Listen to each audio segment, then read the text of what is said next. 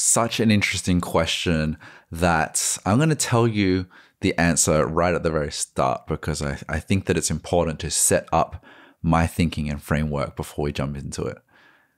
I think they can, just not yet. The question is, why can't hip-hop artists fill stadiums? There's been chatter about this for many, many years.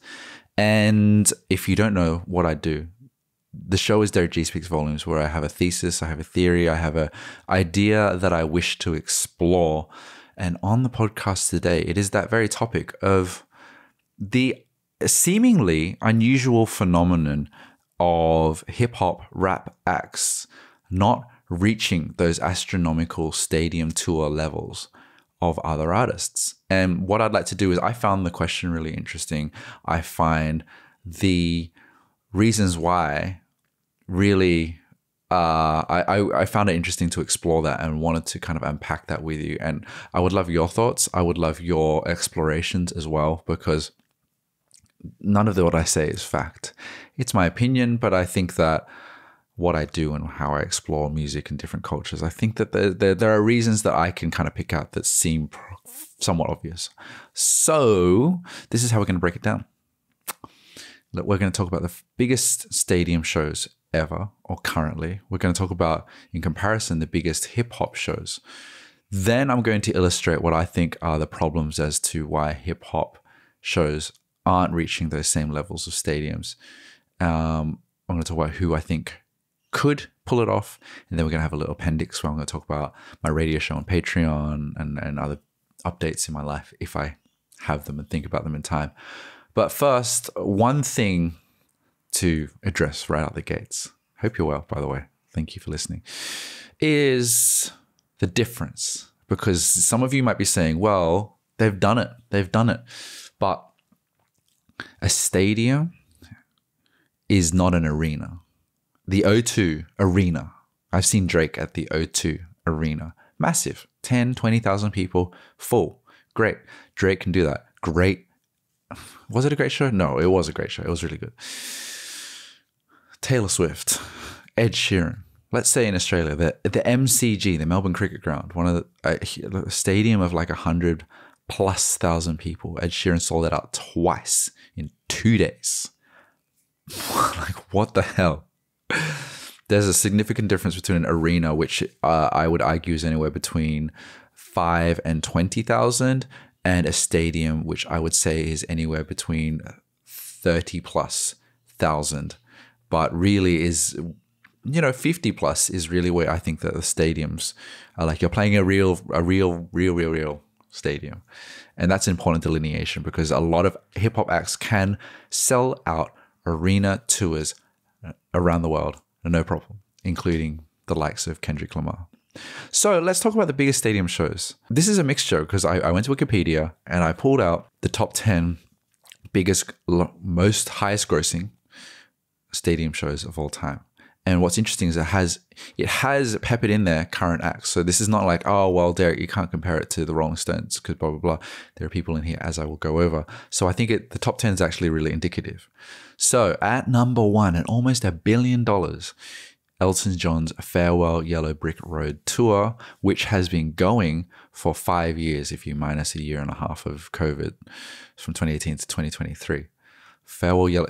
Yeah, is it his farewell tour or is it just called Farewell Yellow Brick Road Tour because, of the song?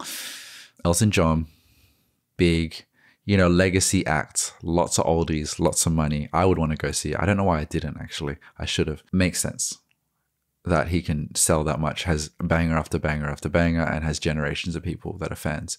And he's been touring it forever, for years.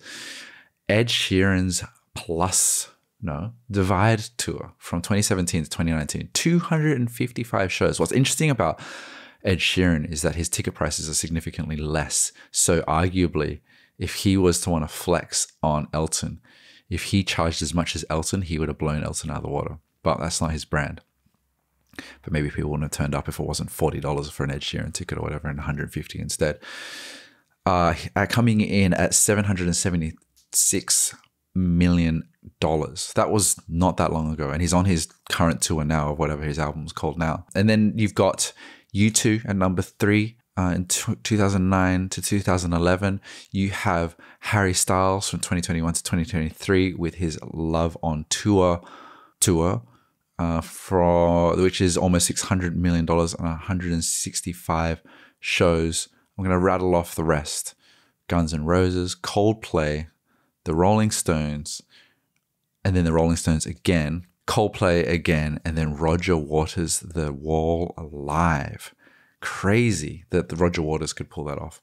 You would think in there, not that The Weeknd is hip hop, but you'd think The Weeknd could have been in there.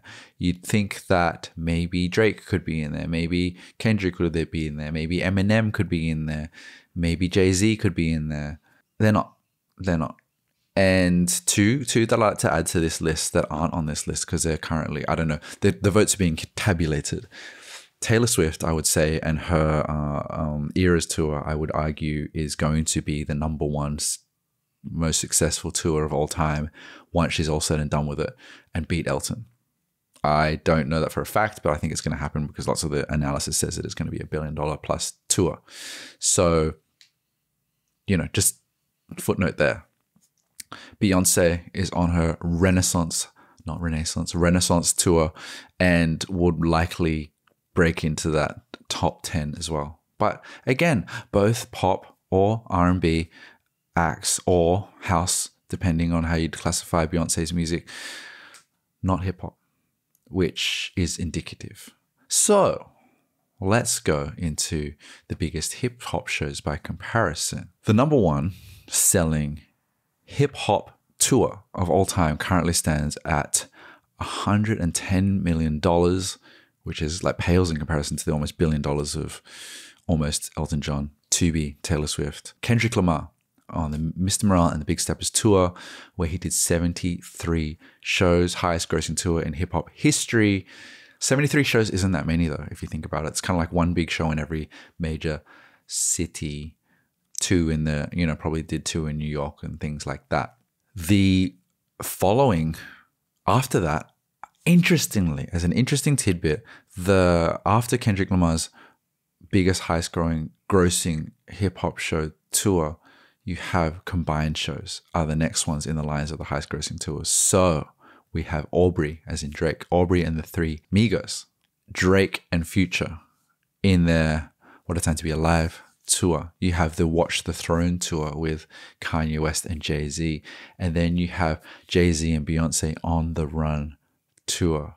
That in itself is its own microcosm of analysis, which is to say, outside of Kendrick Lamar, the biggest hip hop shows of all time are collaborative shows where you're combining forces with two massive acts. Jay-Z's massive, Kanye West is massive.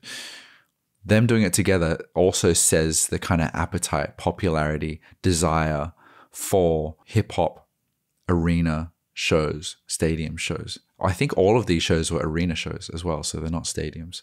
That source was hotnewhiphop.com, by the way. So now that we've kind of set the groundwork, it just goes to show how much of a disparity there is between the pop world and the hip hop world and the rock world and the hip hop world. So let's go over some problems. Problem 0, not even number 1, because it's a short point and I want to acknowledge it, is stadiums are hard to sell out, man. You got to know you got the fan base there. You got to know that you're going to be able to sell that out quickly because it's huge. And I think that whilst Drake has, 300 million followers or something bonkers like that, can he sell out a stadium of 100,000 people in like the Melbourne Cricket Ground? I would say no. And you got to be confident of that. And I think that not many artists are willing to try it because I think they already know that they'd rather sell out 3 arena shows than half fill a stadium or something. That's just a small point 0 because it's true and it's hard and you got to really be confident that you got the fans of Ed Sheeran's scale. Okay, the real problem number 1, I think, is the age of the hip hop catalog. So, for example, Rolling Stones, Roger Waters, The Wall Tour, Elton John, who else? Guns N' Roses, U2, Coldplay even, to an extent, maybe less of an extent. Large, old catalogs.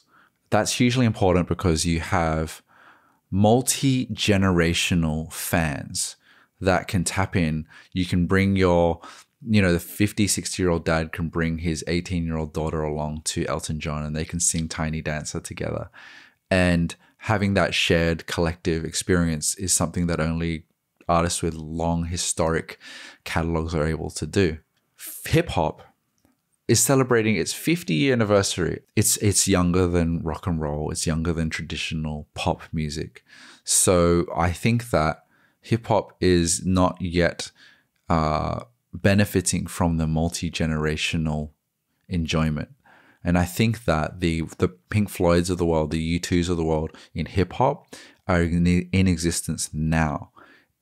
In as much as I think that A Tribe Called Quest and I don't know, what's another, Nas, very important early hip hop, I would say hip hop wasn't at its peak, its mainstream peak. So I think that those sort of musicians won't have the same multi-generational Elton John appeal of, Elton John, U2, Guns N' Roses were big in the 70s and 80s, right? The early hip hop wasn't prime where it captured the global audience, whereas I think Drake, Kendrick, Kanye represent capturing multiple generations. And I think that in 10 to 20 years time, then it might benefit from a multi-generational appeal where families can go to a hip hop event, dads that are in their 60s going, hell yeah, I loved Humble by Kendrick. And then maybe the kids might like it as well because, Kendrick Lamar, for a good example, seems to have that timeless appeal that kids are going to keep picking up and might therefore be able to sell out those stadiums. I think also age of catalog means that you have wealthier, older individuals with more money. Elton John, it's all seated audience for Elton John. So they have that money to burn and to buy all those like seated box seats. But then you have people like, to go against my argument, Taylor Swift, Harry Styles, Ed Sheeran, that buck the trend of like them being record breakers, but they are in a traditional radio pop space, which I'll talk about in a second. The other argument against this age of catalog is that perhaps these artists might have benefited from doing a stadium tour when they were at their absolute peak, because further down the list, some of the top selling stadium tours of the 2000s or early 2010s was people like Lady Gaga and the Monsters Ball tour, and that's when she was at her peak. Could Lady Gaga do a stadium tour to the Taylor Swift extent now? I would say no, but she could do it in 2012. And so maybe Drake could have done a stadium tours in 2017, and same with Kendrick Lamar, and they might have, because everyone was in love with them and they had number ones after number ones, which they're not having now, that maybe hip hop artists aren't capitalizing on their absolute peak to absolutely cash in and get their money off a stadium tour. The second problem is the style of music. Hip hop, rap is pop music. It is popular music, but it isn't specifically mainstream pop. Taylor Swift, Ed Sheeran, the people dominating, Harry Styles, yes, all white, but they play very friendly, radio friendly, mum friendly, family friendly radio music that just permeates every car ad, every chip shop radio, every radio station, every background music everywhere. And so that ubiquity comes with a level of fandom that I can't believe how many fans Ed Sheeran has, but I also can believe it. And you don't have that same ubiquity from Drake or from Kendrick. And so you can't have that level of penetration to have that level of stadium tour where everyone's just like, we all know, if you're listening to this, you love music quite deeply, but we all know people that just like music and they're like, yeah, I like that Ed Sheeran. I'd just go see him. He seems like fun. He seems like a nice guy. I like his music. That's the majority of people that are spending, that 100,000 people are turning up to see Ginger with a guitar, No, I said that like it's shade. It's not shade. It's just what he looks like. I would say also the style of the music, in my personal opinion and appreciation of hip hop, is that it is inherently more intimate, big bass, super bass, and a mosh pit and a feeling of this electricity of like really going hard and going at it. Drake may be different, but Kendrick, everyone's jumping, or like Playboi Carti, everyone, or Travis Scott, everyone wants to go crazy. And I feel like if I was in the bleachers watching Playboi Carti, fiend, just like going, yeah, cool, that looks fun down there in the mosh. Like, it's less sing-alongable. It's more like a bodily experience. So I don't know if I could jump on board with just being in the absolute bleachers of 100,000 people watching Playboi Carti. I think that also, and this is a massive generalization, I think there's less theater to hip hop in a sense that rappers are cool. They're cool, and they present themselves that way. Harry Styles is more of a showman. He's more of an entertainer. He wants to like charm the crowd. He wants to talk to everyone. He wants to play games. He wants to, what does your sign say? Oh, everyone, this person wants to propose. Not that everyone's like that, but I think that rap acts are just like, we don't F with that sort of thing. We don't want to just like butter up the crowd and do crowd work in the same way. Tyler, the Creator, is probably the one that I've seen to do it best, where he likes to chat, he likes to give opinions, he likes to call people out and make jokes because he's almost a comedian. But I think that you need quite a theatrical nature to be a real stadium act, which maybe the trends will change, but its future ain't doing any of that. Also, the music itself isn't band oriented. A lot of people probably don't want their favorite songs transposed to being played by bands, and often, in say in the Playboi Carti sense, it's wrapped over the backing track of the original beat. So I think when you go to stadium, often it's really great to have more than just you on stage and a screen, and you have bands there. A live experience, live music. When live music, like, I don't think that hip hop is synonymous with like live recordings where you have like Eric Clapton and the live recording of Tears in Heaven. People aren't clamoring for the live recording of Marvin's Room by Drake, for instance. And I think it would be cool to see, like in a Nas case, I'd love to see a live orchestration of Illmatic. But whether people want to see that at a stadium level, I'm not sure. Also, I would say that hip hop and the earning modality, this is a word I just made up, is different, because Taylor Swift is a CEO that has built up a massive audience and a massive empire of live and music recordings. Whereas I feel like the hip hop entrepreneurialism and success hasn't come in the form, like at the highest level, hasn't come from live shows. It has come from being an entrepreneur and mogul. Jay-Z, Dr. Dre, P. Diddy, Lil Wayne, all these people have stakes in businesses, sports teams, tech companies, record labels, TV shows. The biggest hip hop artists in the world seem to reinvest their money and invest in lucrative businesses that make them billionaires that isn't them performing on stage. So perhaps it's a musical cultural thing as well. As like hip hop as an idea is a culture. It's dance, it is art, it is music, it is turntablism, it is sampling, it is rap. And I feel like part of that is an entrepreneurialism. That means that maybe the comparison between Taylor Swift selling out a stadium tour is Dr. Dre selling beats. Maybe that's the same thing. Number 3 problem is that hip hop is inherently about collaborations. It's about features. It's about the album is not the focal point as much as the singles, as much as the big Hotline Bling type things. Where does Drake go on tour for his Take Care album? Sure. But I think people care more about Passion Fruit as a single rather than could you play this album front to back type thing. So I think that the feature-led part of it is a tricky one for artists, because a lot of hip-hop, Sicko Mode, for example, Travis Scott, is Drake and Travis, and it would be cool to see that live, but then it would be so expensive to have all your features from all your albums on stage for your tour, which isn't going to happen. So when you think about Astroworld and Travis Scott, to have it at its fullest effect that I would love to experience, I would love to have The Weeknd doing his parts, and Sway Lee doing his parts, and James Blake and all the other features on there, Stevie Wonder coming out and playing harmonica. But it's not going to happen because all these people, you'd go poor making your tour full of all these people, and suddenly it's not your tour as much, but it's also the music that they make, you know?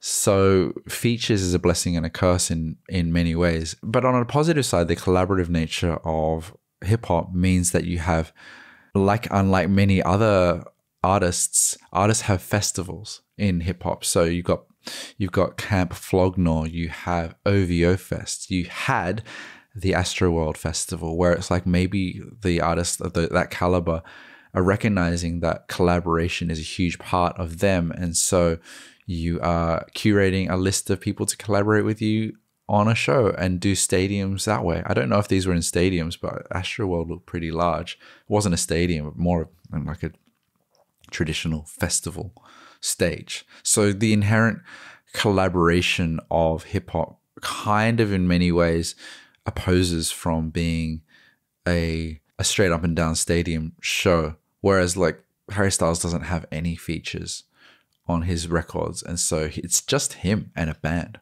really. This next one, Problem 4, is an interesting one. I think that hip hop I don't know what the demographics are, but I think a lot of hip hop is quite male oriented until recently. I think the tide is turning, and with the likes of Ice Spice or Glorilla or Coi Leray or Megan Thee Stallion. But I think that for a lot of the time, it's very male oriented and therefore isn't as family friendly as some other mainstream genres. I also think that hip hop hasn't been known to be until recently, particularly open to the LGBTQIA plus community.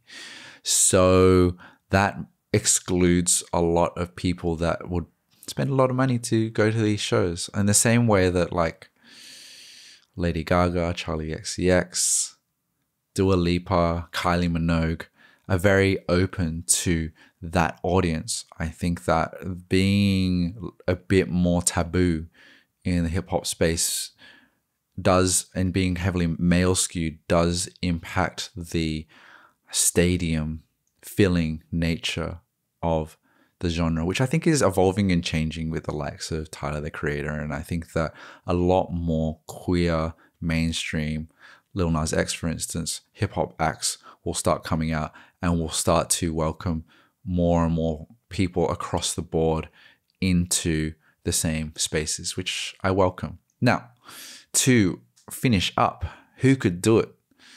I think that, as I said, the generations are changing and evolving and getting older. And I think that as these artists get older and their legacy builds and their catalog is aging, I think that there will be a time where there is a massive, hopefully, hip-hop stadium tour that breaks records. Now, in my gut, I feel like these artists probably should have done it at their peak, much like the Harry Styles or Ed Sheerans in many ways, and not like the Elton Johns. But here's a list.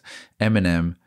I think Eminem needs a moment in order to go away. He needs to go away for 15 years and then do his stadium tour. And I think he'd probably smash it because everyone misses him so much. And that's where he'd make bank. It's like, Eminem, go enjoy your family for 15 years and then make $2 billion touring. Go on, lose yourself 10 times in a row.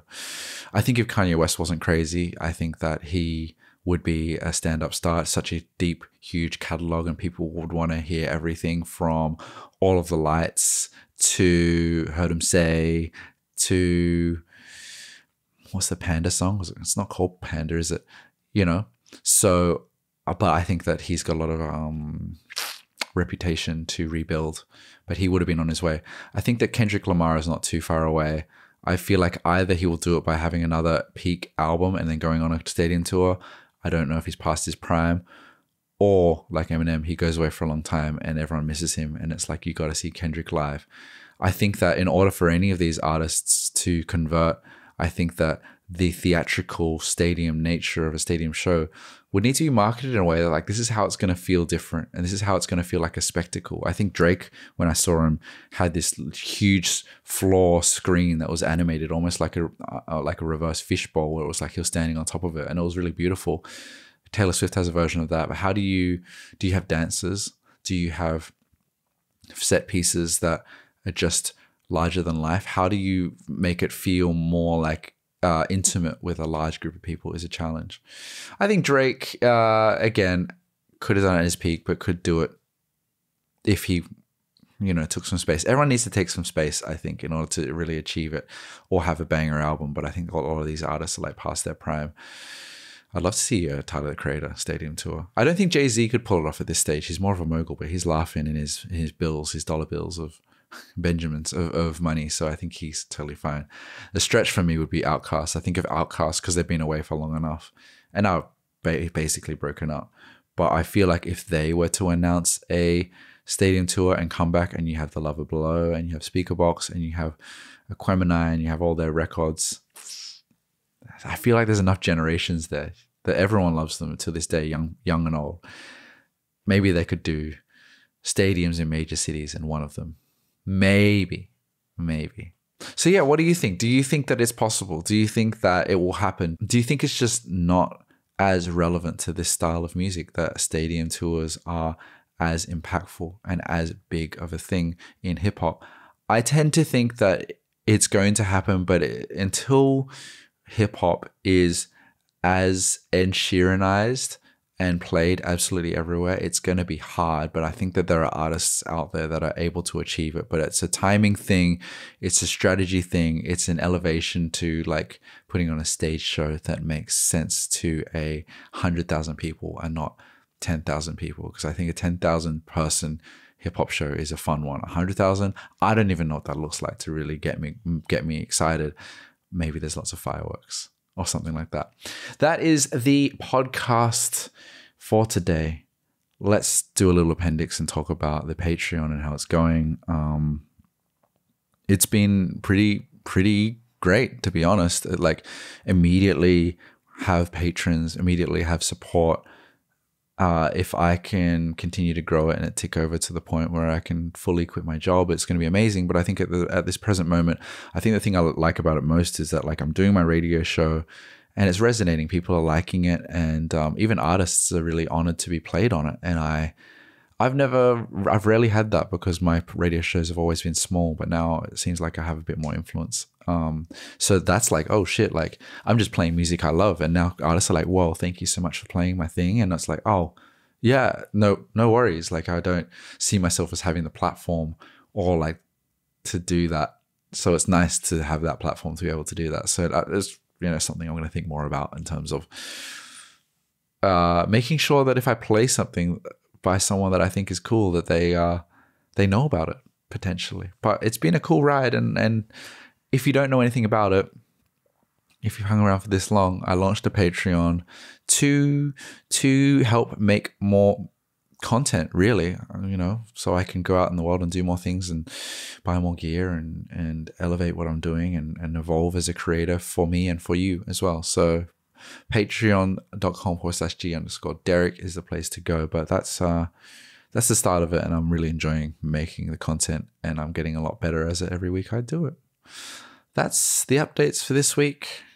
Got a different shirt on, and I will see you on the next podcast. I hope you enjoyed last week's podcast with nothing as well. But this has been Derrick Gee Speaks Volumes. Let me know your thoughts. I'd be really interested to hear your take on all this. Am I being controversial? Am I being fairly pragmatic? I'd love to know. Thank you for listening. See you next week. Bye.